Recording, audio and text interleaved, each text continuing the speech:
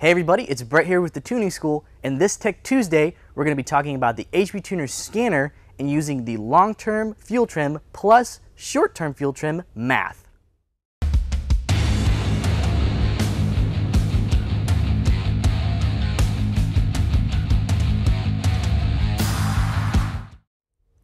Alright, so there is this thing in the HP Tuner scanner called the LTFT+STFT Math. Now, it's something that you can select when you're setting up your graph. When you're actually trying to record your usually idle and part throttle data. Now, this math can be really helpful when you have cars that have fuel trims that are very far off. But to understand why it's helpful, I have to kind of go into some background information on how the fuel trims work. So basically, there's the short-term fuel trims, which are constantly making adjustments to the fueling all of the time. The long-term fuel trims then come in afterwards and say, on average, these short terms are making a, let's say, 10% positive change. And then the long terms take that over, and you'll see the short terms slowly get closer to zero. That's how you know you're getting good fuel trim data, is the short terms are close to zero and the long terms have all of the error. So what happens when you have a car that's fueling is really far off, the long terms can only go so high. So what's going to happen is about 23% on most GM vehicles, the long-term fuel trims can't make any more correction. And so what you'll see is the short-term fuel trims actually aren't close to zero anymore. They'll be like 5 or 8 or sometimes even 10, 15%. The way you have to look at that is that's a total error. So it's the 23% you see in the long term plus whatever you see in the short term. Now when you're doing your tuning, you're going to make the adjustment based off just the long term. By doing that, you're only going to get some of the error because some of that error is still into the short terms because it can't transfer over yet.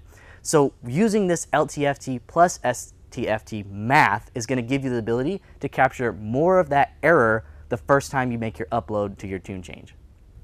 Alright, so here we are in the HP Tuner scanner, and I'm going to show you guys exactly how the maths work inside the scanner and how to actually select it in your graph.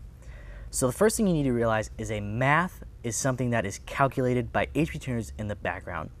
And it does that calculations based off of the parameters that you've selected here. Sometimes it's not always a calculation, sometimes it's also a conversion. It'll convert one value to a different one and so on and so forth. So you have to realize that there is no way for you to select a math over here. Like if I was to right click over here, all I have in the add channel section is our typical stuff. There's nothing in here, no folder that says maths. And that's because this is just what is being calculated by the math. Now, if we go over to our graph area, we can right click, go to graphs layout, and we're going to go ahead and create a new graph. So we're going to go to add graph and then add table. Once we're here, we can click on the parameter, and normally we'd be selecting long-term fuel trim over here.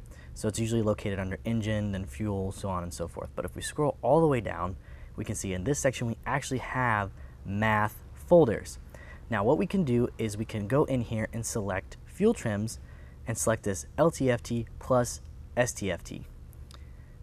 We double click on that, we can see that it's now selected up here. So now this is going to give us good information with LTFT+STFT.